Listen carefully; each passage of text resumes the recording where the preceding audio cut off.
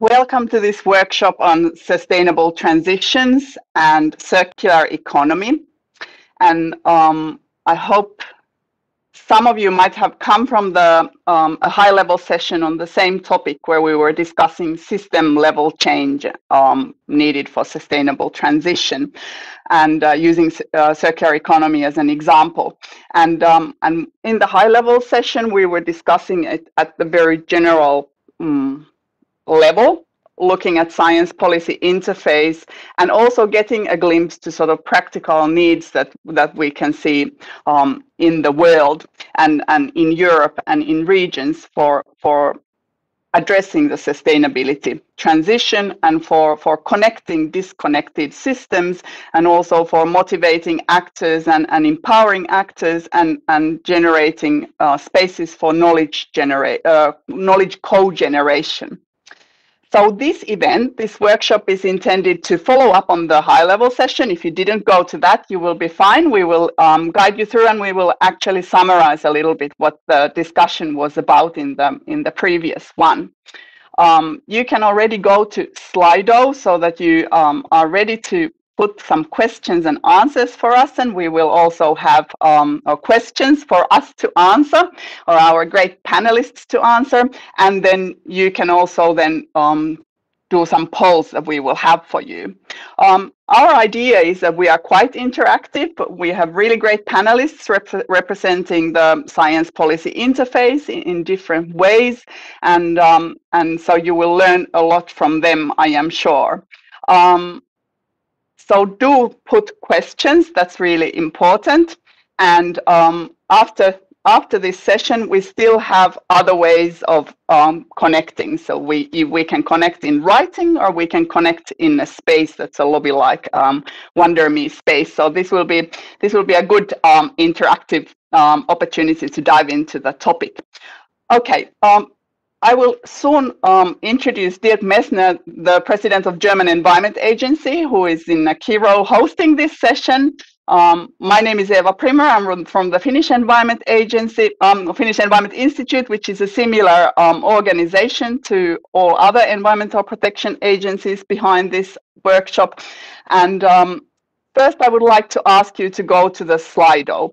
And there is a poll, and you can. I hope someone will put you to the Slido code for you to put. So you go to a web browser and you write the slido.com, and then you enter the code, which is Research and Innovation Days Workshop 19, but in RIDAYSWS19, but it will be written to you, so you will see that in the chat. And in the poll, we ask whether for you to choose what is your main interest in this session, looking at sustainability transition and circular economy. So whether you are interested in sustainability transition, whether circular economy as the sort of connecting opportunity is your main interest, or linking research and policy, or all of these aspects to a similar extent. While you are filling your Slido poll, I will now invite Dirk Messner to summarize the high-level session and the messages from there. So please, Dirk. Yeah, thank you very much, Eva. Eva, I would like to focus on the issue of systemic transitions, and we discussed those systemic transitions from 3-4 different perspectives, and I would like to mention those to kick us off. And the first element which we discussed is that now we have to focus, when we talk about the European Green Deal, circularity, decarbonization, we have to think about entire systems and changing entire systems and understanding the interconnectedness between those systems. I mean, we talked about land use, cities, and mobility systems, and all three interrelated. So trying to change these interrelatedness and implies that we have to understand this well. So this was the first perspective on systems. No? The second perspective was then that we mentioned, and Janos made this very clear, Janos, you made very clear at the beginning that we have to understand the irreversibly trends and irreversibly interconnectedness between the Earth system, the ecosystems, and human systems worldwide connected. And therefore, we need a specific type of research to understand these kind of interconnectedness between ecosystems, Earth system dynamics on the one hand side, and human systems on the other hand side. The third element which then came into the debate was, which kind of research do we need for that? I mean, high interdisciplinarity is obviously very important. We are talking a lot about that, but it's not easy to organize that. In our agencies, we bring economists and social scientists, engineers, and natural scientists, earth system scientists together. This is part of our DNA, and this is highly important for understanding what I talked about beforehand. And then the last element, the fourth element, was how to work with actors, because what is clear is that good science, excellent science, even excellent science with this kind of systemic perspectives, understanding the dynamics of systems which are human-made and driven, and the Earth system, all of that is not enough, because we would like to trigger change. And therefore, how to work together with actors is something which is very important. Environmental agencies are boundary actors. This is part of our DNA again. We work with governments, we work with consumers and citizens, we work with regulators, and this kind of joint learning processes and developing concepts for implementation, this is something which we reflected upon during our panel. Thank you, Eva. Thank you. And now it would be interesting to look at the Slido results, what the main interest of our participants are. And that is very small for me, who has, oh, I will enlarge my screen and do something about it. So most of our respondents are interested in the systemic approaches for sustainability transition, which is exactly what Dirk was summarizing nicely. And then almost equally many are interested in the circular economy. So this is right to the point. Better linking research, policy, and practice gets a little bit less interest, and then there are those who are interested in all aspects. So this is very good for us to know when we go forward. Let us see. We have another Slido poll that has that you can already fill in, and we will read the results a little bit later. That looks at what is needed to achieve more systemic approaches towards sustainability transition. So you might have some experience or hunch, or you might have read somewhere what is really needed most. Understanding of all elements and linkages of the system, so understanding the system as a whole, as Dirk started when he was describing the lessons from the previous session.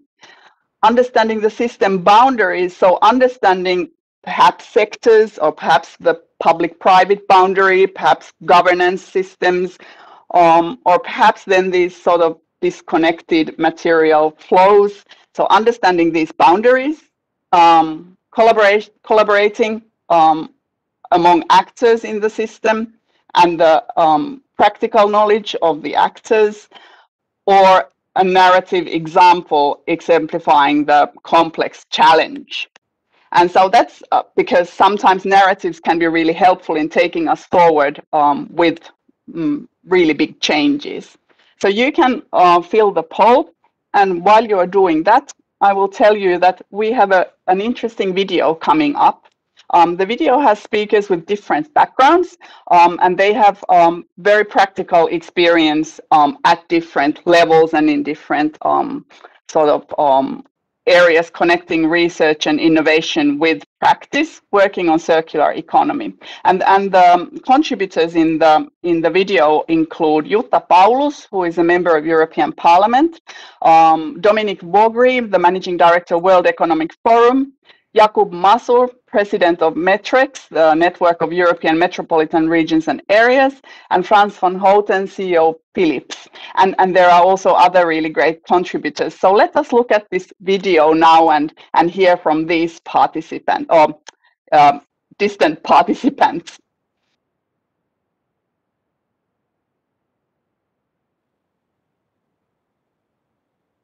is being invested in research to deliver green technologies that address the innovation change of circular value chains. Environmental Technologies Verification Scheme, or ETV in short. To maximize the utility of the scheme for the knowledge transfer and application, it needs to be linked with the environmental objectives and innovation policies under the European Green Deal on EU and national level, building on initiatives such as our Live Pro ETV project.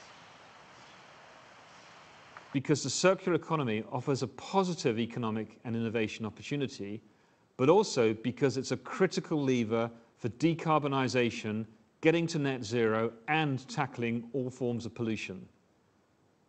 We've helped drive this agenda through 3 dimensions. First, we've been building public-private leadership commitment and collaboration, for example, by launching the Platform for Accelerating the Circular Economy in 2018. Second, we've been driving material value chain transformation for plastics and electronics, to name just 2 examples, through the Global Plastic Action Partnership and the Circular Electronics Partnership. These draw together industry and governments to translate circular economy commitments in these value chains into practical action. And third, we've been scaling innovation through our Scale 360 initiative, because the 4th industrial revolution offers incredible potential for new technology solutions and circular entrepreneurship to emerge around the world. In CircWaste, over 20 partners are working towards mainstreaming the circular economy in Finland and implementing the National Waste Plan. The project is financed by the EU Life IP program. In the project, our research concentrates on measuring and producing data on the development of the circular economy. The results so far have shown that there is a clear need for regional data, and we also need regional targets. We want to allow to use more and more recyclable materials instead of primary raw materials.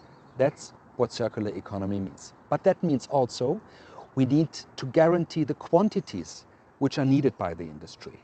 We have to guarantee the qualities which are needed, and we have to do it on a price level which allows us to be compatible and successful in the competition. That's why we need a partnership. We need cooperation and communication between the different stakeholders of the circular economy. Waste management is the partner of the production industry of tomorrow. Our institute prepared a special development strategy for the city of Ljubljana back in 2002. We believe this was a solid base to enable a more sustainable, more just, more green and more productive development of the city. Ljubljana became the European Green Capital in 2016, and perhaps someday it will also become a European Just Capital. Circular economy can help us regulate our resource use, and if we can get rid of such terrible ideas like planned obsolescence and focus on productive activities that actually help human beings lead a better life, then we can move as a society into the right direction so that the natural resources we all depend on will remain there, not only for us, not only for our children, but also for future generations. At Philips, we leverage partnerships to help scale the circular economy globally. For example, the Public-Private Platform for Accelerating the Circular Economy, or PACE as it is known, of which I am the chair, aims to stimulate market transformation for a circular economy at scale and speed, regionally and globally. Its mission is to drive collaborative projects to implementation and scale learnings through global leadership. We need a major overhaul of our policies from agriculture to industry so that we can keep climate change in levels that we can survive. Research and innovation will play a key role, and we have to make sure that the Green Deal brings us back on the right track. From perspective of metrics, we are working on metrics research portal that will facilitate the analysis and use of data collected by our members. It is important to share, expand, to be aware of the knowledge that is already existent. And this is something that we are trying to put into action. for scaling up existing knowledge among the region and local authorities with our member territories covering over 100 million European inhabitants, we organized a workshop during European Week of Cities and Regions. An agency on European level for circular economy could be helpful to be a platform for the know-how from NGOs and universities to the companies and the administration. We need more transport of know-how. We need more communication between the different stakeholders. Let's cooperate. Let's unite. Let's be aware of what is ahead of us. Have a great discussion. Have a great meeting.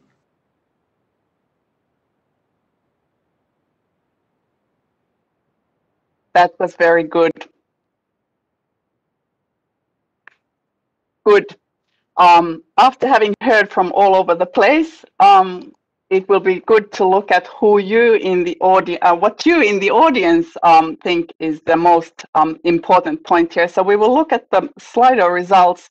So collaboration of the system actors is clearly the most important or most interesting aspect, and also most important for system change.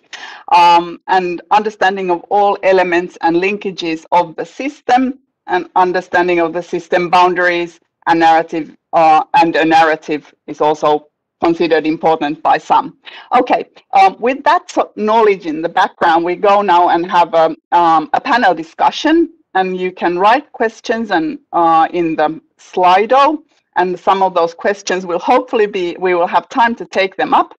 And we start with Hans Momas, who is the Director General of PBL Netherlands, the environmental assessment agency in the Netherlands. And Hans, you could first tell us how your work relates to circular economy and sustainability transition, and how you think that we could improve research uptake among actors, practical actors and decision makers. Right. Thank you, Eva, for this opportunity, and thank you for moderating this discussion. I think it's very challenging because it's a very complicated issue, and at the same time it's an urgent one because we need a circular economy, because otherwise we don't get to the basic sort of challenges we're facing there. For us as PBL, we see the circular economy as the third pillar of making our environment much more sustainable. The first pillar being obviously climate change. We have to do something about our energy resources. We have to sort of renew our energy resources. We have to get rid of CO2 emissions. So that's the first sort of challenge, big challenge we're facing. The second one is, of course, the loss of biodiversity. We are really facing a challenge there to get to a much better balance between our human life and the natural life around us. But we won't get to those two issues if we don't build in one way or another, the third pillar, and that's the circular economy pillar. We can't treat the climate issue and the biodiversity issue as isolated issues, because I think we really have to face transversal issues, and the circular economy really deals with that. We know that somewhere between, depending on how you measure it, 30 or 70% even of emissions, CO2 emissions or greenhouse gas emissions, are somehow related to the winning or handling of resources. And we know that by moving from, say, abiotic to biotic resources, we run into the problem of biodiversity and land use. So we can't get to the two challenges without also facing the third challenge, and that's the circular economy. Very good. We have good questions here from our audience. One is that we know this, what you just described, but the policy is not taking it up. What could we do about that? Yeah, and I think we have to tell to the policymakers that that is the issue, because in a certain sense they don't yet realize that. So we have to use all kinds of models and analysis to make that clear. You won't get to net zero if you don't do something about the way we use and spoil resources. We have to get from a linear economy to a much more circular economy, and we have to develop policies in a certain sense, facilitate and stimulate companies, but also citizens, to get to a much more circular use of our resources. Very good. Thank you, Hans. Maybe we ask Dominic Darmendrail, who is Water and Global Change Program Director at the French Geological Survey, some of those questions that came up. Dominic, you are a former secretary of the Common Forum and JPI Water Coordinator, and you have very rich experience in the science policy interface linking research and practice. And some of the questions that we have got have been about why we don't get there, but also how is the focus so much on single technologies or particular sort of focal points and not transversal in the way that Hans just described to us. And Dominic, I think you might need to activate your camera if you have turned that off. Very good. Yes. Please. Okay. Yes. Probably it's back to what Dirk was saying. You know, as a reporting back from the high-level panel, the solution should be also systemic. So they are in the transition. They are in the interface. In the past we focused on single problems, and now we need to leverage this and go to global and to this systemic approach. And it's much beyond what we have done in the past, as you know, circularity, even circularity of the materials. You have to go. If I'm taking the water, for example, the risk related to water and the benefit from water, as it was mentioned by Hans on biodiversity, for example, are measured outside the water sector. And you see that you need to be transverse by essence. So all the society needs are really now, need to be think and thought, as transfers. And then you need also to report back to what Hans was saying. You need facts, you need evidence. You need to convince the people to act. And for that, you need data and you need validate data. And you need to bring this data into an information that can be used by the people that you want to convince, either the policy makers or even the population, because they will be, as consumer, important actors. And you need to build the trust also between the different actors. If they are not, they will not follow you. And I think that's what I learned from the two networks you mentioned. They were public, but in connection with the others. And I was a researcher in between. So maybe I'm a game changer, I don't know. But I think that's something that you need to bring. All actors are important. Yeah, thank you for sharing that experience. Maybe we ask Ander Elgoriada some of them. So we also have in our panel Ander Elgoriada Kunze, circular economy project manager from IJOBE, Spain, and we have been asked here many times that how to make circularity real. So maybe this is something that you could share with your more practical experience. Yes. Thank you, Eva. We are practitioners, so we see that circular economy is a policy instrument-driven challenge, not a technological-driven one. It's important. So circular regulatory and economic instruments are the real innovation drivers that creates the future European green markets. Let me point out two examples, the Eco-Design Directive and the Industrial Emissions Directive, two excellent instruments being just reviewed now. But really, very few actors in the private market and also in the public administration understand the real implications on environment, economy, and society of the existing and of the new instruments, neither in companies nor in public authorities. Even more challenging is we see a huge confusion in the private sector of where to go, of what strategies to follow. So we are constructing best practices with the front runners on a collaborative way to show the way. And even very critical additionally is that the public sector needs new profiles to manage the complexity of this policy mix that is needed to reach circular transition. We see a huge gap of profiles in the public sector. Very good. I will ask Dirk Messner. Someone has asked that how do we believe in technology or how can we change when actually the economic system or the political system might need to be changed. But on the other hand, we also had a question on very operational changes. So if you could reflect a little bit on the sort of political economic system level change, and then how that might connect to the very practical changes that are needed. Okay, Eva, complex question, right? I mean, my first point would be, if we look at the circular economy issue, one thing with what we can learn from the non-progress we have seen, because we talked about the very low level of recycling indicators still. We started as often end of pipe. So we have a fantastic, highly regulated waste management industry, but the material flows are still rising. And what we are saying is that we need to look at the whole system and at the whole value chains change from the beginning. So bringing the material consumption down, thinking much more about the design of products. So from end of pipe, this is our business as usual model to systemic perspectives. My second point would be, and I'm coming back to what Hans Momas just said. I would argue that the flip side of talking about the complexities which Hans described, so bringing biodiversity, circular economy, and climate issues together, and I completely agree. The flip side of that is looking systematically for co-benefits.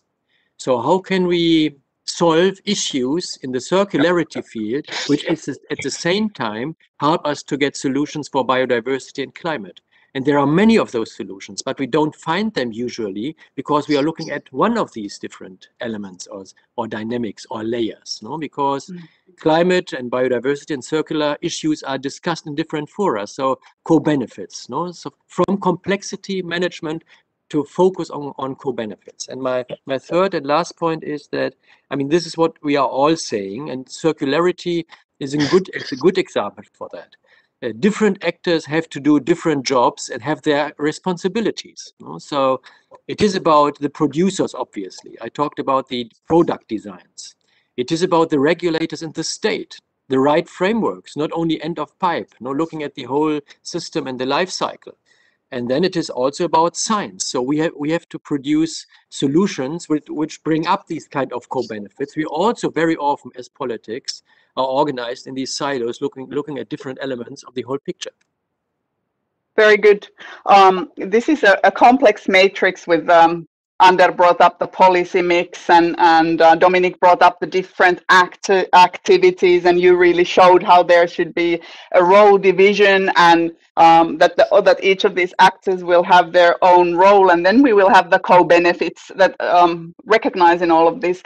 It would be interesting to hear if any of you have a comment. There was a question on what kind of platforms the actors who are interested in contributing to circular economy, if any of you recognize these kind of platforms that are the connecting platforms that could bring these really big issues together. Could I? Yeah, Hans, please. Yes, yep, absolutely right. Because again, there is this complexity. And on the one hand, we have to face that complexity because we have to take a systemic approach beyond single issues, beyond just inverted commas, the biodiversity issue, or we have to integrate. But at the same time, we shouldn't get lost in the complexity. So that's a challenge also for us as knowledge producers, as environmental assessment agencies. And I think one way to prevent that is to get to the position of stakeholders. So companies, on the one hand, being organized in specific product groups, the groups of citizens, on the other hand, regional governments, on the other hand, they all are approaching the issue from their own perspective and from their own angle. And I think we should take those angles very seriously because in a certain sense, they can give us a way through that complexity. So what we are doing is actually looking at indicators and targets, which in a certain sense could be helpful for groups of stakeholders to get beyond the point where, it's just a nice thing to do, but where it gets really a good thing to do and a sort of a no regret issue to get to a circular economy pathway. But by picking those indicators and targets based on how the different layers or the different elements of that complexity can come together, that's, I think, an issue. So we have to think about circularity targets on the one hand, but at the same time, we have to think about climate change targets, and we have to think about biodiversity targets, and we have to bring them together specifically for product groups associated with different groups of stakeholders, or for regional governments, which are also looking for their own sort of package of indicators and targets, which will help them to facilitate that circular economy. It really sounds so that a lot of the different sort of concrete actors and also the science policy actors, but very much the business and the and cities and the meaningful actors, producers and consumers all want the metrics. They all want this kind of like tools to use, and that is where scientists need to perhaps be humble and actually get roll their sleeves and start to work with very concrete activities. We will have really interesting people closing this session, but before that, I would ask the attendees to go to the Slido, and there will be a poll on how you would like to continue this type of dialogue with them. This is just a little glimpse that we get today, and you could perhaps participate in different ways in how we plan to carry this on. So if you want to send comments to us, if that's the way you would like to go, or if you want to meet some of the participants of this workshop, or if you want to think about it for a while and not engage more right at this point, or if you want to go to social media and share your views there. And we can already see the poll coming up, and there's many ways people want to engage. So for those of you who are interested in meeting the participants, the great news that I have to share is that there will be a WonderMe space after this workshop, and we jump there through our electronic interface, and there will be the participants of the workshop, and there will also be a lot of the audience, and you can continue having a chat. For those who want to contribute in writing or choose ways to continue, there will be a survey afterwards, and we will share those soon. But now it's time for me to invite closing remarks. So I will invite Dirk to say just briefly what you would like to say at the very end.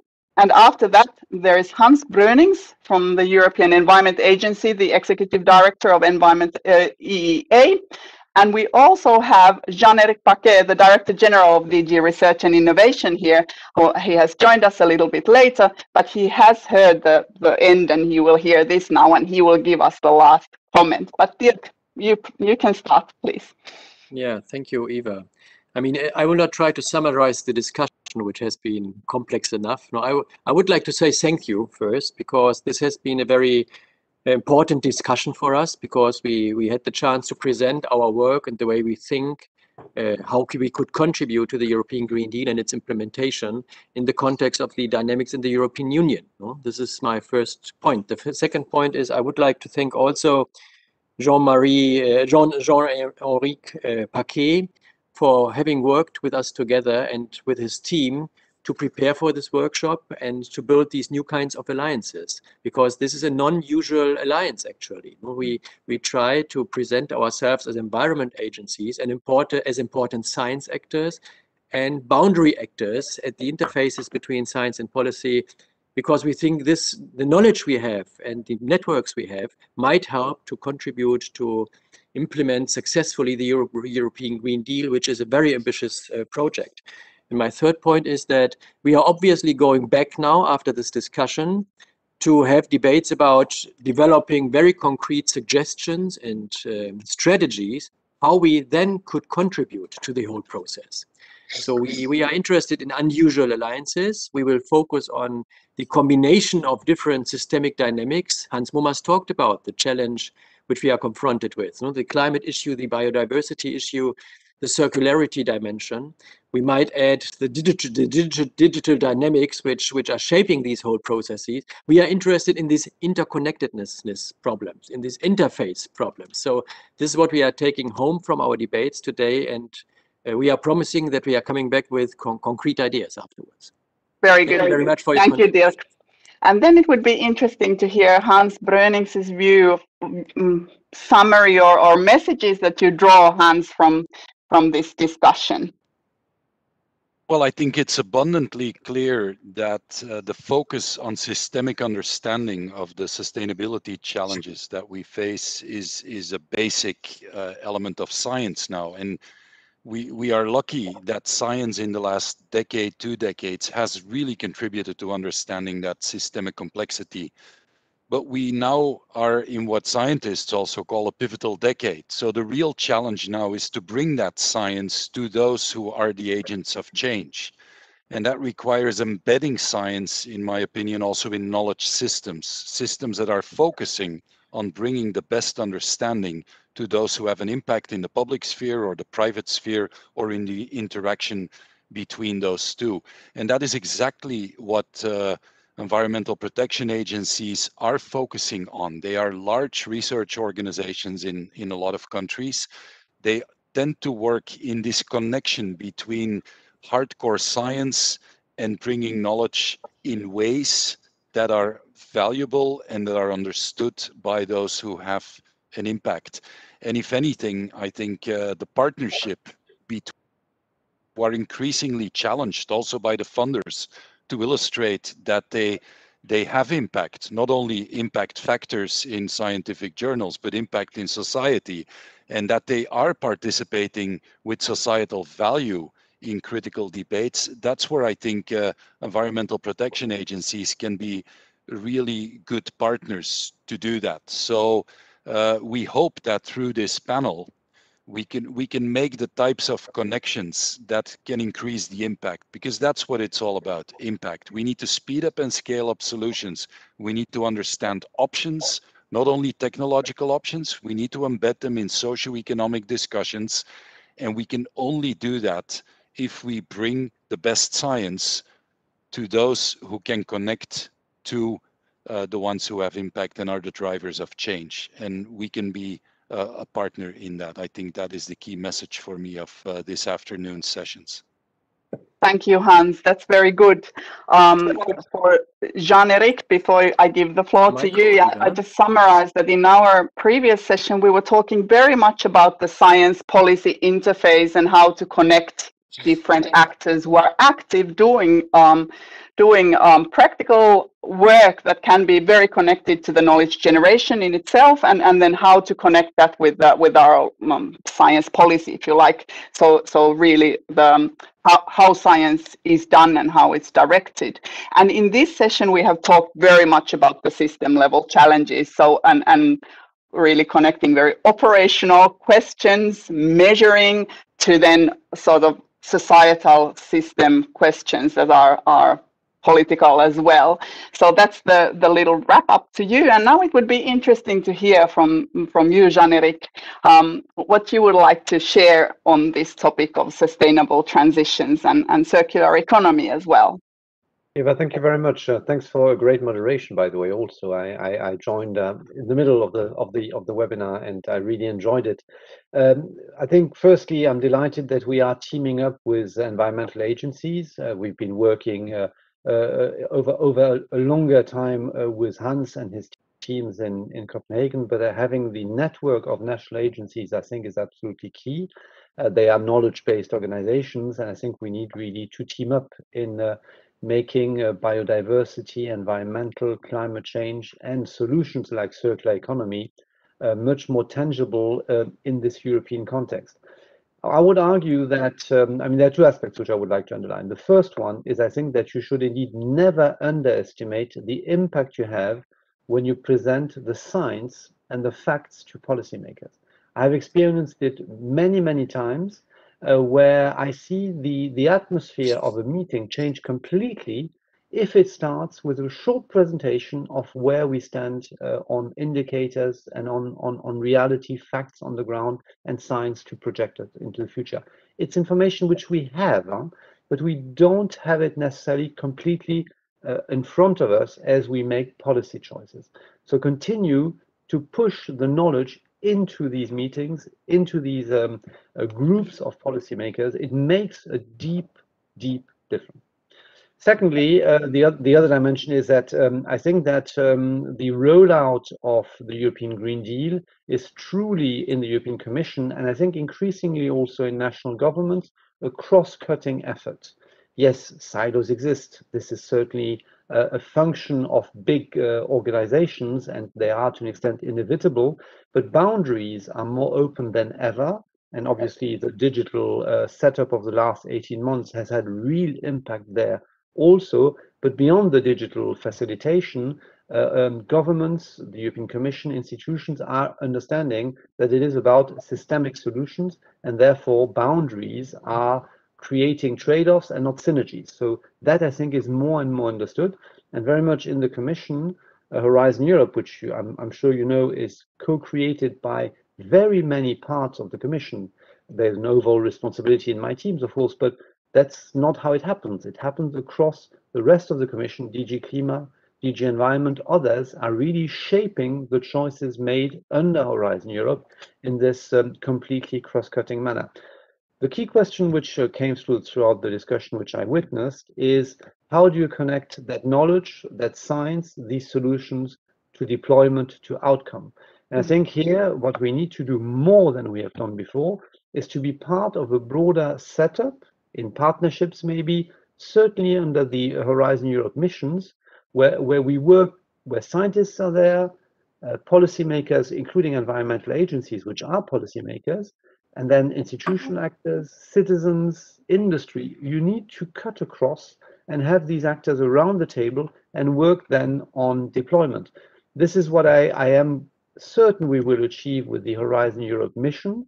They are, I mean, the knowledge certainly exists in our audience today, but for example, 100 climate neutral cities by 2030, or 75% of the health of our soils restored by 2030.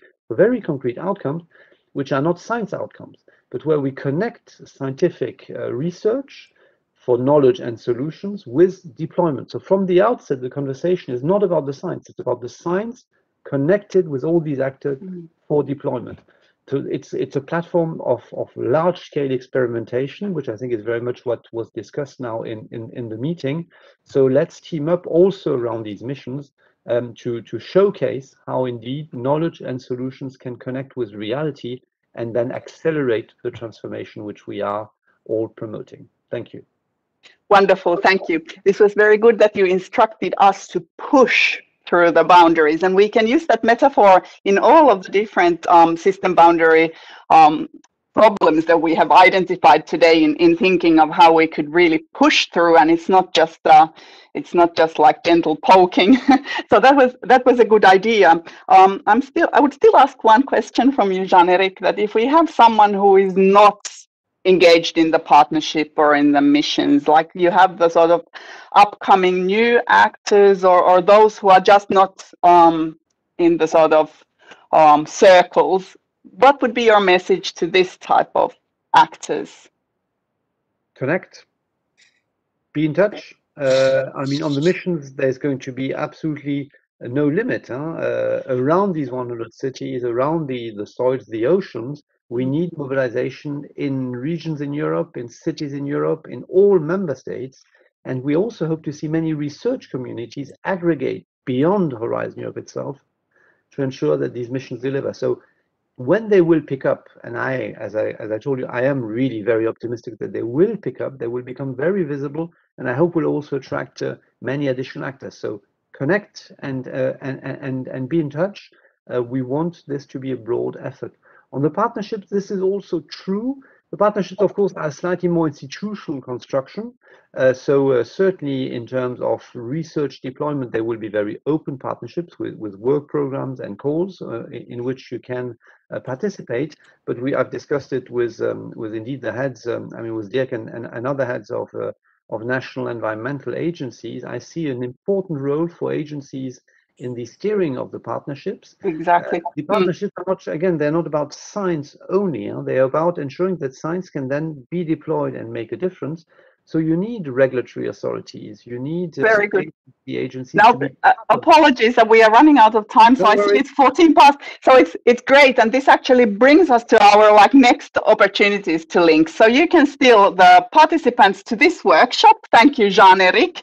And this is a very you can join us in the Wonder Me space afterwards, and you can fill in the survey. And so this is our way to continue the dialogue. Or another way is just to be in touch with your member state environment agency, whom we represent, who have hosted this event today. So thank you very much, everyone, and see you in the Wonder Me space if you have time for that. Kiitos. Kiitos, thank you. Yep.